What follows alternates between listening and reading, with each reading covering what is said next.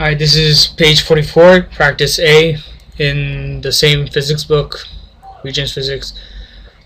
We're going to do average velocity and displacement problems. First problem, Heather and Matthew walked with an average velocity of 0.98 meters per second eastward. If it takes them 34 minutes to walk to the store, what is their displacement?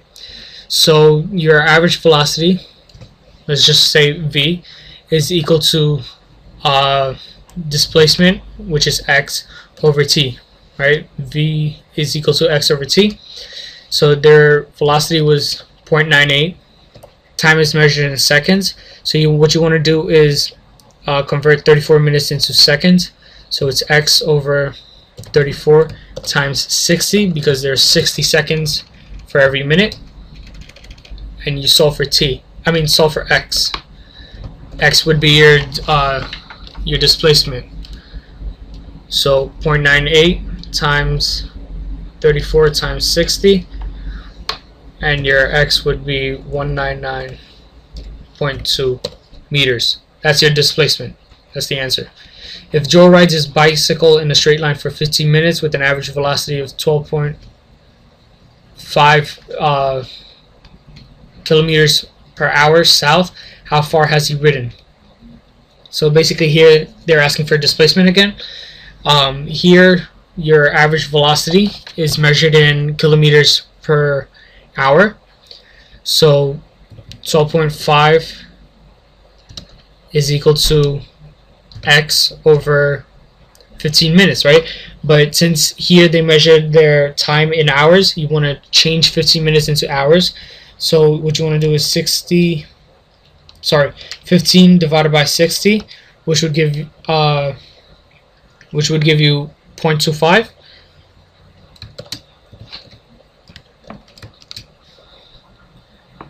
And now you just solve for your x, which is your displacement. So what you want to do is 12.5 times 15 divided by 60. And their displacement would be 3.125 kilometers. Yeah, let me write that out. 12.5 times 15 divided by 60 is equal to x. And here 0.98 times 34 times 60 is equal to x.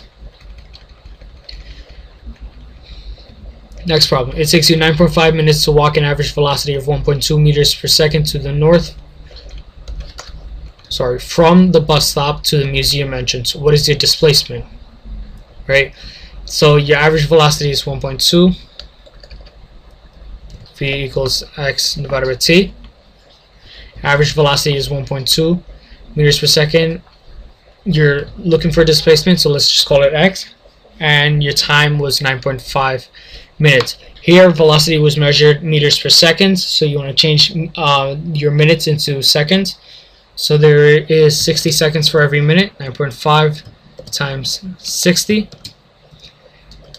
Rearrange the equation to solve for x. X is equal to 1.2 times 9.5 times 60, and your displacement would be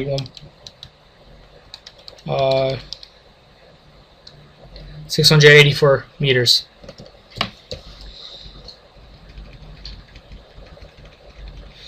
Simpson drives his car with an average velocity of 48 kilometers per hour to the east. How long will it take him to drive 144 kilometers on a straight highway?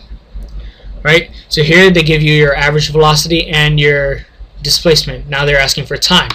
So v is equal to x over t. Right?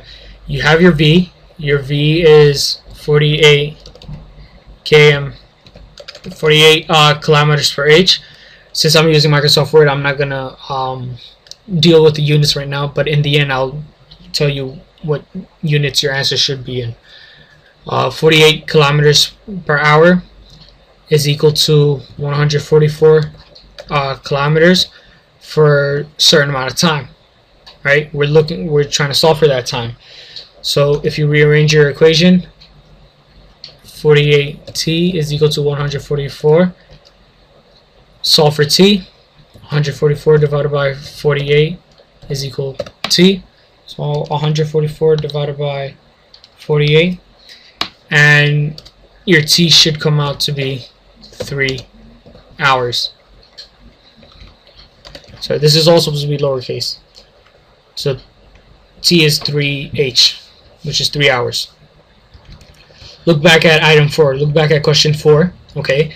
How much time would Simpson save by increasing his average velocity to 56 km per h to the east, right? So instead of 48 kilometers per hour, the question is basically asking what happens if his average speed was 56 kilometers per hour.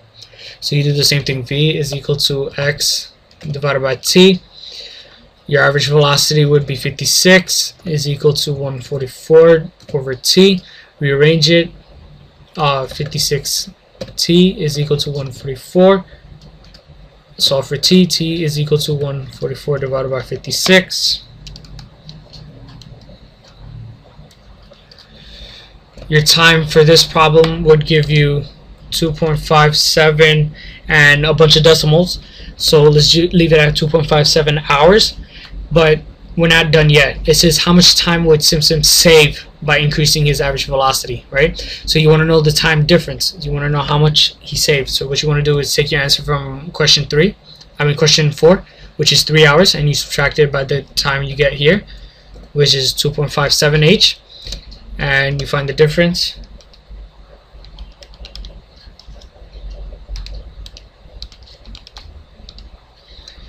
You get 0.43.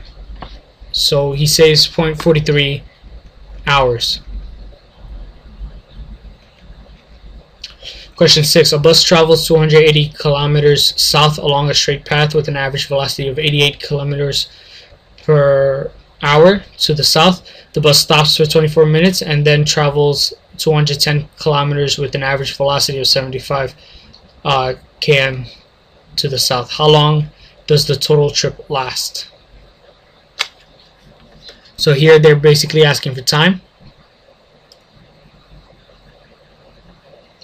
So yeah, in the first scenario, the bus travels 280 kilometers south along a straight path with an average velocity of 88 km per h. So your average velocity is 88 is equal to your distance, which was 280, divided by t. We don't know what was time, right? So you solve for t. So 88t is equal to 280. T is equal to 3.18 hours, right? That's for the first scenario. And then the next scenario, it says the bus stops for 24 minutes. Since we're dealing with time in hours, let's change 24 minutes into hours. So 24 divided by 60. That gives us 0.4 hours, right? The next scenario says it travels 210 kilometers south with an average velocity of 75 kilometers per hour, right? So here our average velocity was 75 is equal to it traveled 210, so our distance was 210 divided by t. We solve for t. 75t is equal to 210. T is equal to 210 divided by 75. T is equal to 2.8 hours, right? Now here the question was how long does the total trip last? So your first time was 3.8. Second time it stops for 24 minutes, so plus 0.4. And then your last time as it traveled was 2.8. So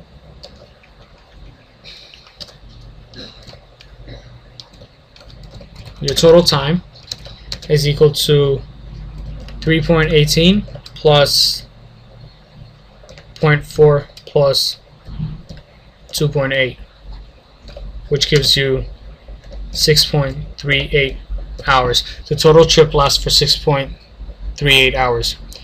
And then it says, what is the average velocity for the total trip?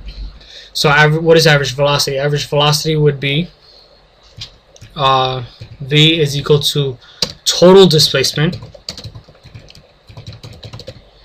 divided by total time. So v is equal to our total displacement. So in the problem, he travels 280 kilometers and then he travels 210 kilometers, right? So our total displacement was 280 plus 210. Our total time from above we got was 6.38 hours. So our average velocity